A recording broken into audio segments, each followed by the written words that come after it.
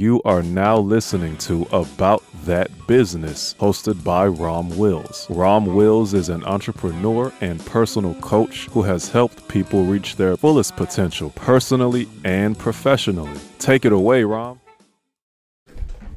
Welcome to the Sunday morning simulcast with Rom Wills. Be honest with yourself. Yeah, be honest with yourself. I'm going to tell you what, something I've observed, and even some philosophers I've read have said the same thing. Most people lie to themselves.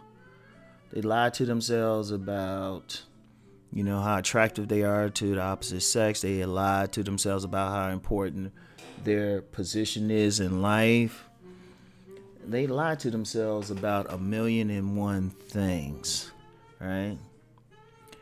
And their self-image, they develop a self-image that becomes so much that they don't even recognize their true self. Let me share a story that I've told before, right? And it's one of the most profound stories that I've ever heard, right? And it's right in line with this. And this story was first told to me by one of my politics teachers in college, right? And he was talking about a man who got his face burned, right?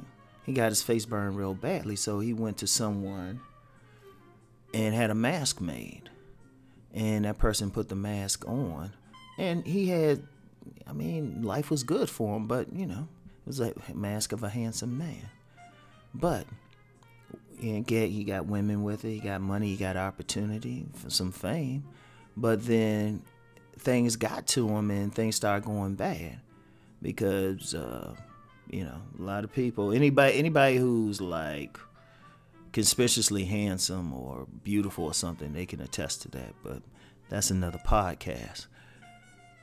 But, it got to the point he was tired of it all, and he was like willing to go back to his scarred face. So he went to the person who made the mask and said, hey, take this mask off, right? So the mask maker took the mask off, and then he stepped back and gasped. The man's face had become the mask. Now, relating that to the greatest thing, and with that story, when the teacher told it, I'll never forget it. It was so profound. He told the story. It's an hour class. It took about maybe 20, 25 minutes to tell the story because it was longer the way he told it, right? He dismissed the class. I was like, damn, that was deep as shit. He just dismissed it, and I'm not sure what he's going through. He was one of my favorite teachers, too, right? But, the whole thing was, image. He had to develop a certain image, Most people have that self-image about themselves, right? They think they're more attractive to someone. They think they're more important on the job. And they live by that. They make decisions based on that image, right? How many men and women have left a good mate because they thought they were all of that? Men and women. You get the man thinking he getting a little bit more money. He thinking the man got a perfect woman right there. That self-image, he left the person, then found out, other people didn't think the same thing of him. It got shattered. Or women who left a good man because their self-image thought, all these guys want me, right? Think about it. Or, just going through life, or how important, like people walk into a room or something, and they thinking they had such a self-image that it's like they feel like all these people should want them and all of that. I remember this woman, right? It was at a poetry reading way years ago, right? And, it was before the poetry reading, and she was there, and she was making some statements, and we were just looking at her. She was extremely arrogant. And she was like, well, you should know me. I was like, no, we shouldn't.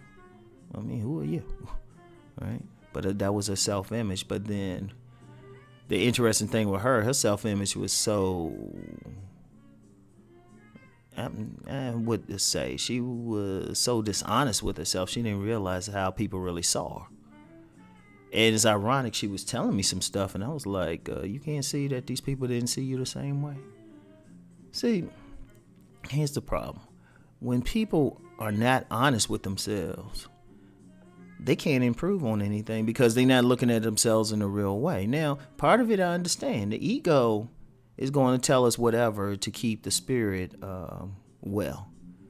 So if we have to lie to ourselves and feel like, well, I'm all of that, even though all these people are telling me something different, I can understand people have to do it. But at the same time, you have to realize that when you getting all of this from different people and you're the only common denominator, maybe it's something that you need to change, right?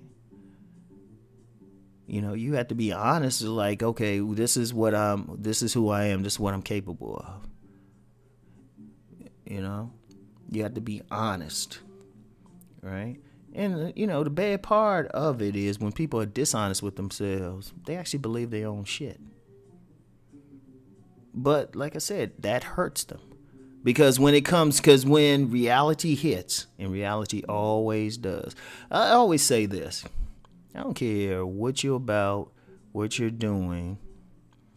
Reality is always going to smack you in the face.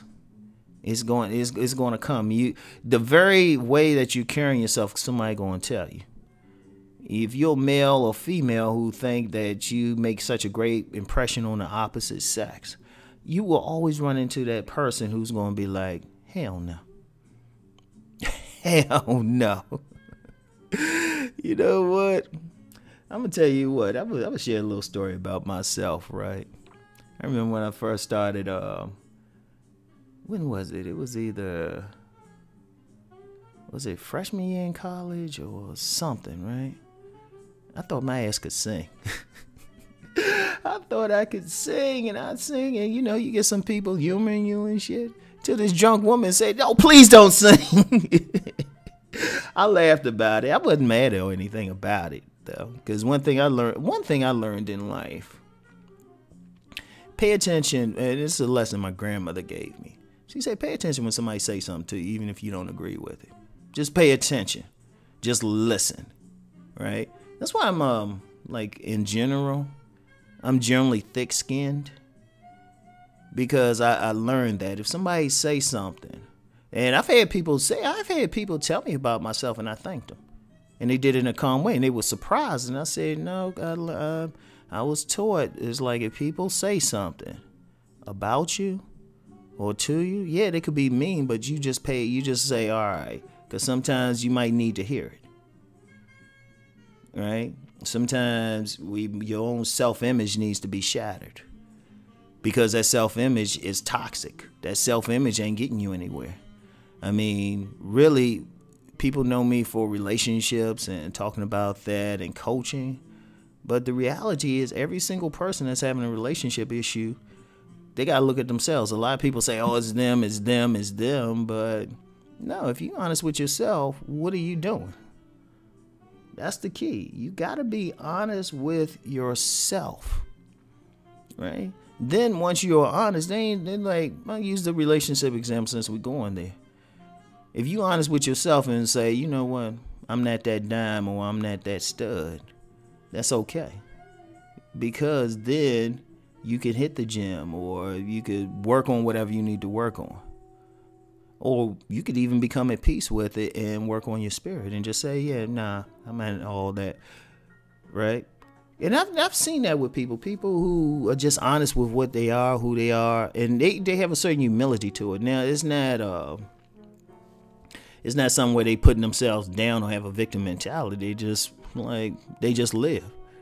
Because they honest about who they are, it's actually easier for them.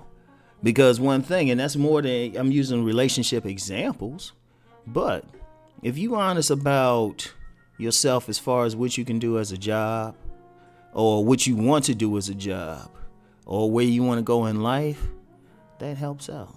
There's many people doing jobs or in positions that they don't want because their self-image said, I'm supposed to be here or I'm supposed to do this. But if they were honest with themselves, they would actually have more happiness in whatever they did. So that extends to every area of life. So, as always, Something I want everyone to ponder. Anyway, y'all keep rising and transforming. Peace and blessings.